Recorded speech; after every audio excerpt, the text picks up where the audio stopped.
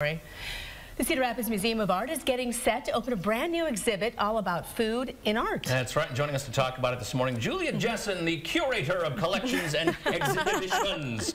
Welcome back to the program. Thank you so much for having me. Thanks for making the long walk about a block away from your office to ours. Yeah, so tiring. Yeah. I almost said food and art. Well, sometimes food can be art. Right? This is such a unique, and thank you for keeping us up to date on this, because you're going to see things that you kind of like well-known pieces and stuff like that, or at least, oh, that looks familiar, because everybody eats every day and everybody has food. So talk a little bit about this exhibit coming. Yeah. So Ravenous Food and Art opens on January 20th, and it's drawn from our permanent collection, so all things that we have in our collection at the museum. And it's really looking at all of these different ways that artists are representing food in their work. And it's quite a variety, so there's a lot of different meanings that are coming through, a lot of different styles that are being used to create these works, and different time periods represented as well. So it's a pretty big variety and lots of different types of food that you'll see in this exhibition. So it's delicious too. Yeah. It'll make you hungry. You might leave hungry, yes, you might. absolutely. Well, and we're looking at some of the pieces here, because you don't want to give everything away. Right. But, I mean, how far back do some of these pieces go? I think the earliest piece that we have there is a Rembrandt etching. Wow. Yeah. Wow. So his is looking at the pancake woman. She's making pancakes out in the street. That's probably the earliest piece that we have in the exhibition. Yeah, but it's a big variety of time periods too. Yeah. What are you most excited about in the exhibition? Can't even speak now. I'm looking at the food. I think I'm just excited to hear the conversations maybe that people start having about these works. I think focusing in on a topic like this, maybe you might consider things in a different way or notice things in a different way that you don't typically look at.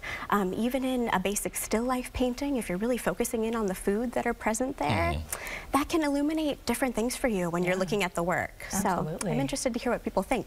Talk about the behind the scenes of this, because it's not just, all right, pick these up, carry them upstairs, hang them on the wall. What kind of thought goes into putting together something like this? Yeah, that's a great question. So I spend time with our collection down in storage, looking through, seeing what we have that relates to this topic. And I also wanted to be careful about the pieces that I chose so that we would have that nice variety. I wanted to avoid having too many still life pieces, because people might assume that that's all this show could be. But in fact, there's a lot of other depictions that are present. There are depictions of meals, works that focus in on a specific food, in addition to some of those more typical still lifes. This piece right here with the three ladies holding, it looks like, is that a pizza or what is that? No, those are cookies. Okay. Yeah. Okay. So I'm sitting far away from the monitor. Yes. I think pizza too. So, That's a photograph from Joan Liffring-Zugburet, so local area artist. And she's depicted here Polish cookie bakers too. Oh, wow. So also thinking about people making food and how that comes to be in these depictions too.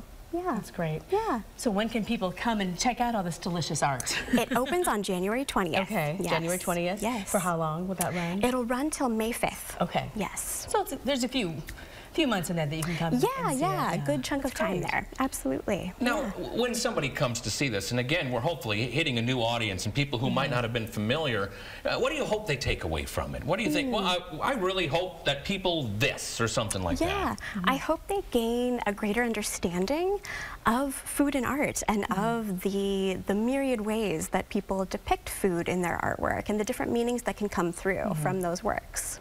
Yeah. Gotcha. Okay. Yeah. What other events do you have planned in the coming months? Sure. So we'll have a reception both for this exhibition and another that'll be coming up called Landscape, Climate, the Environment, and Beyond. That reception will be on February 8th, just before Landscape opens on February 10th. Guess who's coming back to the show before that happens? Good, I hope so.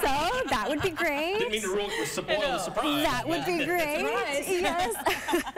So that'll be another great chance for artists to come together too, and the public to kind of enjoy these shows and enjoy that opening reception. And then stay tuned on our website and on social media about other programming related to our upcoming shows. Perfect. I'm glad you brought that up. We're going to have Sean, if you could put that info back up there, because you guys have a great website.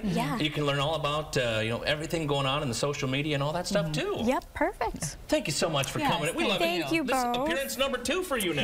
Yes, You're going to be a pro with this. I hope so, yeah. Better each time, yeah.